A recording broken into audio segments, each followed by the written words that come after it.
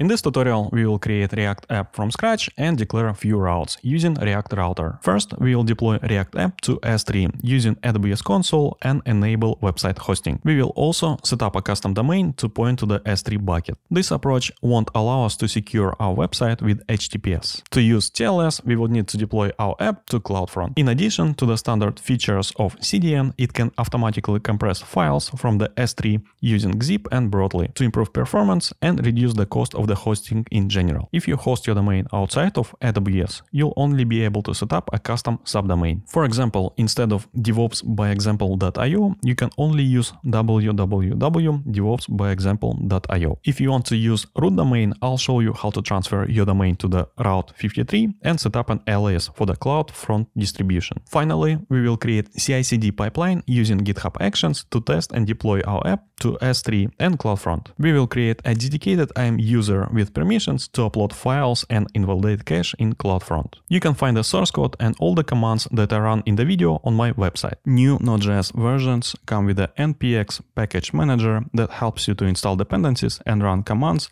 even if you haven't installed that module yet. Let's generate React app. To run it, you need to switch to the React folder and run npm start command. It should open a browser with a default React page. Next, we need to install React Router using npm install command. I'm going to be using Visual Studio Code as my editor. To open your project, run code and then specify the current directory. We need to create two routes for our application. Let's call them expenses and invoices and place them under source routes folder. This example is straight from the React Router tutorial. Create routes folder first and then JavaScript file expenses.js. It's just going to be h2 tag with padding. Nothing special, just to validate routing. Let's call the second file invoices.js. The content of this file is very similar, just a different title, invoices. Now let's update app.js to include links. First of all, remove the logo. We're not going to use it anymore. Then import the link component from React Router DOM. Also replace the main div with h1 tag and our links to invoices and expenses. Next, we need to update the entry point to our React app,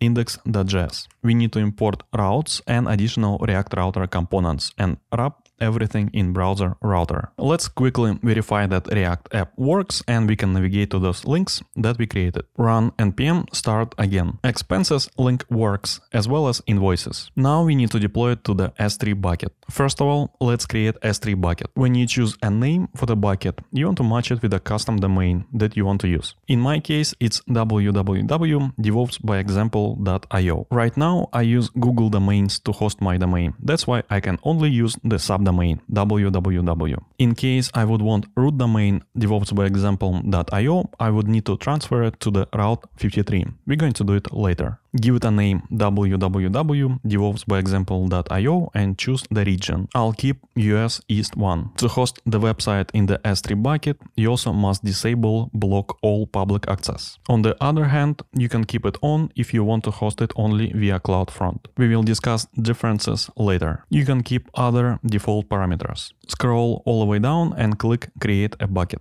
The next step is to build and upload the static files to this bucket. Go to React project and run build command. It will create an optimized production build. We will need to upload the content of this directory to the bucket. For now, let's do it manually. Later, we will automate it with AWS CLI. Select the bucket and click upload. You can drag and drop files or again click add files. Select files under the build folder and click upload. Next, we need to upload the folder. Select the static folder and click upload as well. Alright, now we have uploaded our React app to the S3 bucket. To host a website from the S3 bucket, you need to click properties and enable static website hosting. Under index document, type index.html. The last change that we need to make before we can access the website is to allow read access to anyone. Go to the permissions tab and update the bucket policy.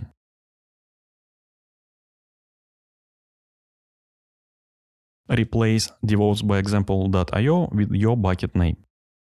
If you go to the bucket endpoint right now, it should return your home page. You can find it under the Properties tab. You can notice already that it will work only with plain HTTP and not HTTPS. The website loads and all the links work as expected. Most likely, you would want to add your custom domain to your website. It's relatively easy to do for subdomains if you host your domain outside of AWS. Only www or other subdomains will work. A CNAME cannot be placed at the root domain level because the root domain is a DNS start of authority, which must point to the IP address. Go to your domain hosting provider and create a CNAME record point to the S3 bucket endpoint. CNAME must match the bucket name. Under hostname, enter www. Switch type to CNAME. You can optionally reduce the time to live parameter. I do it just for the demo. Otherwise, I keep it as is. For the CNAME value, enter your S3 bucket endpoint and click Save. Usually, it takes a few minutes to update the DNS. Wait a minute or so and try to use your domain to access the website. Use HTTP. HTTPS is only supported for CloudFront. It still works. It's a good sign. It's time to deploy to AWS CloudFront. I'll show you two approaches. One is to keep public access to all files in the S3 bucket and use its endpoint as a region. In my experience, this approach works better with custom routing if you have many different URLs and custom redirects. For the second approach, we will use origin access identities to allow only CloudFront to access S3 objects and use a bucket as origin. Go to CloudFront and create a new distribution.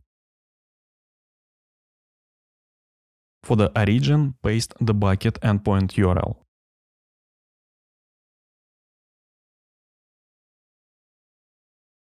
Keep compress objects automatically to improve performance and reduce the cost of the hosting. Select Redirect HTTP to HTTPS for Viewer Protocol Policy. It's a standard approach. Unless you have a special requirement, stick with it.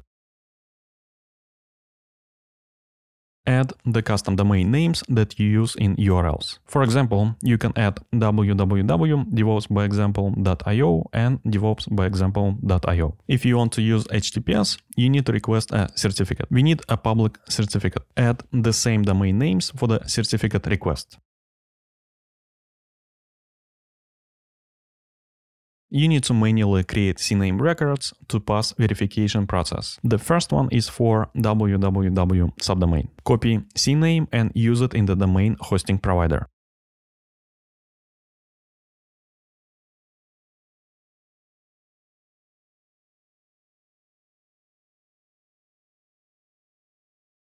For the value, you need to copy-paste the string.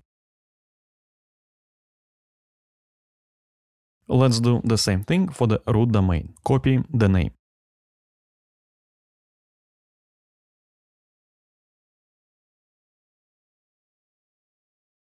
And the value.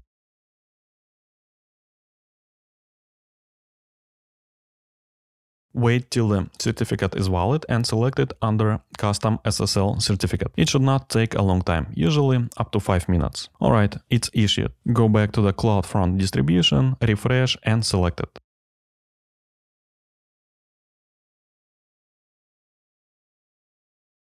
For the default root object, enter index.html. Keep the rest and click Create Distribution. When the deployment is completed, you can access the distribution domain name to get your website. Don't forget that we need to update DNS to point to the CloudFront distribution. A quick check with dig to get current CNAME and IP. It returns the bucket endpoint. Copy distribution name and replace the bucket URL in the Google domains.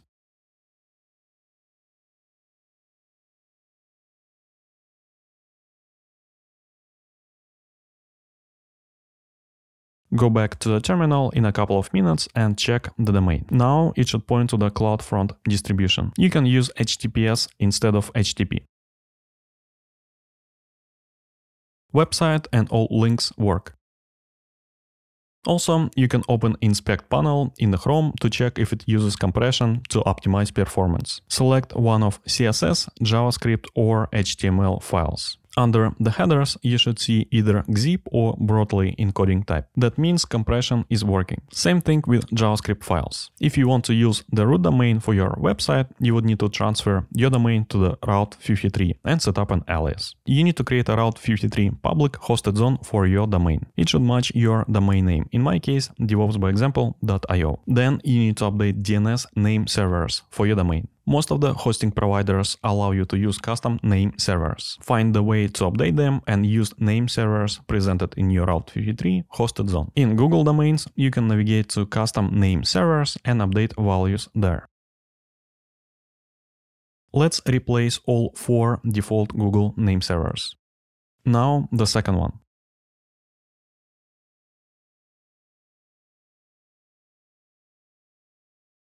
And finally, the last one. If you're using Google domains, you also need to switch to these settings, otherwise they will be ignored. This procedure may easily take few hours to complete. You can use the dig command to validate name servers. Don't proceed until you see correct values under NS records. Domain points to the Google's name servers. Rerun this command in a few hours. Now you have name servers that belong to AWS. This means we can create all the DNS records from now on in the Route 53 hosted zone. Now we need to create DNS records for both www and root domain in the Route 53. Use aliases in both cases. If you use CNAME, this introduces a performance penalty, since at least one additional DNS lookup must be performed to resolve the target. Paste the distribution name for your CloudFront deployment. The same thing for the root domain. We can only use an alias, since CloudFront distribution provides only a domain name and not the IP address.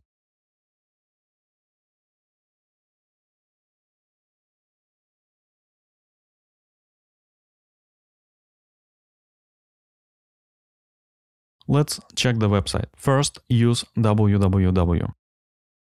It works. Now, in a new window, use root domain. It works as well. It's time to automate the deployment process. We will use GitHub Actions to install dependencies, run some unit tests, upload files to S3 and invalidate the cache. Let's create an empty private GitHub repository and call it DevOpsByExample.io. You can use this command to connect to the existing repo. Add the remote origin for the React project. To create a GitHub Actions workflow, you need to follow the same folder structure. First, create .github directory, then workflows. I have another GitHub Actions tutorials if you want to learn more. Then the file containing the workflow.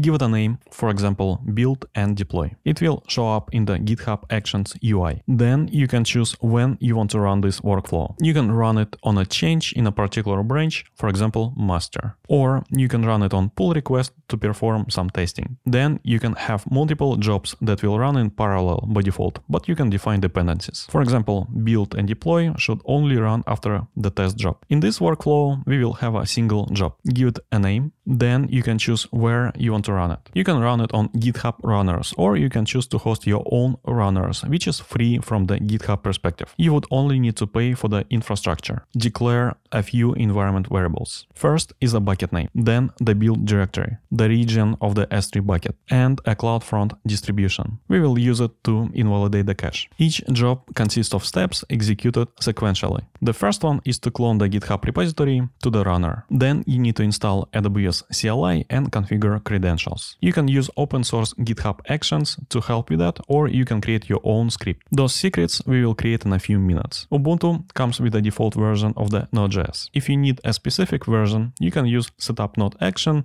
and specify the version. The next step is to install dependencies, specifically the React router. Then build the site. Copy files to the S3 bucket using AWS CLI. And finally, invalidate the cache. CloudFront provides you with a limited free number of invalidations. You should check the current count. For my personal usage, it's more than enough. To grant access for the GitHub Actions to upload files to S3, we need to create IAM user and grant appropriate permissions. Let's create the S3 Web Access IAM policy. The first statement allows list objects in the bucket, then all kinds of actions, including delete, create, etc. And the last one to invalidate the cache in CloudFront. Don't forget to replace it with your bucket name. Give it a name S3 Web Access. Then let's create a GitHub Actions user and attach the S3 Web Access policy.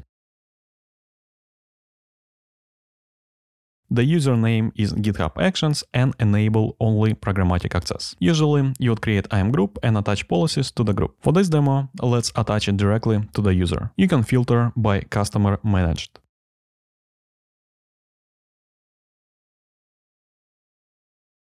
Go to GitHub repo and create a couple of secrets. You can find it under Settings and Actions. The first one is AWS Access Key ID.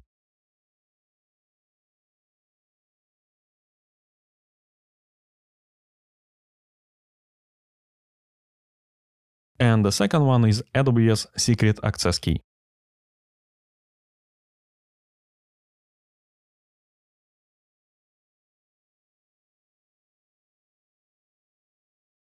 To test our CI/CD pipeline, let's make a change and push it to the remote.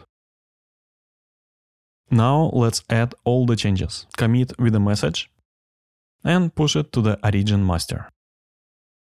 In a repo, you can see a yellow dot that indicates that GitHub Actions workflow is running. You can find it under the Actions tab. Let's wait till it finishes.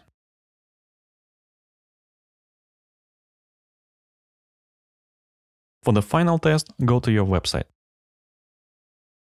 V2 is in place. GitHub Actions built, uploaded new version to the S3 bucket, and it validated cache. Optionally, in case you want to restrict direct access for individual S3 objects in your bucket, you can block public access and grant access only to CloudFront. Go to your bucket and disable static website hosting.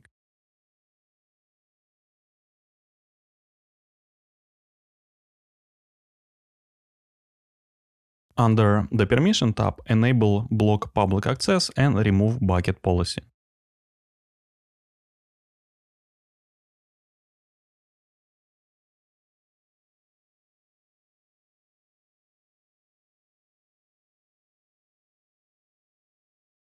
To check if the website works, we need to invalidate the cache.